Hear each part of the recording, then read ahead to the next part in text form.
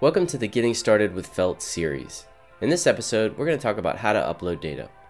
With Felt, you can really upload any file format you want. In fact, there's even a button on the toolbar called Upload Anything. We support a ton of vector, raster, and spreadsheet formats, which can be brought in via the simple drag and drop of a file or the copy and paste of a URL.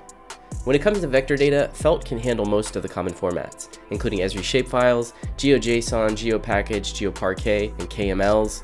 It can handle GPS formats like GPX, TCX, and FIT files.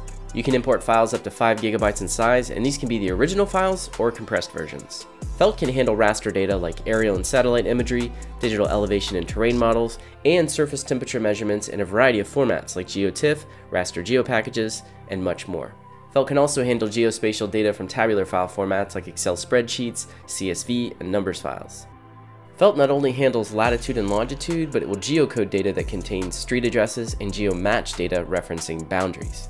We actually use artificial intelligence to identify the geometry columns in your data, and if it doesn't get it right on the first pass, you can manually select a column and simply reprocess.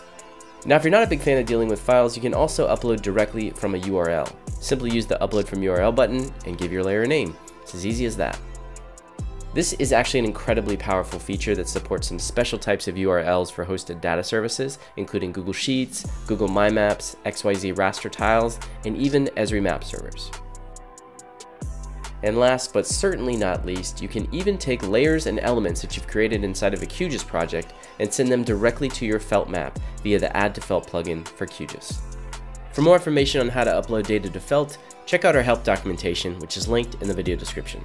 Be sure to check out the next episode in this series where I'm going to show you how to draw new data and annotate the map.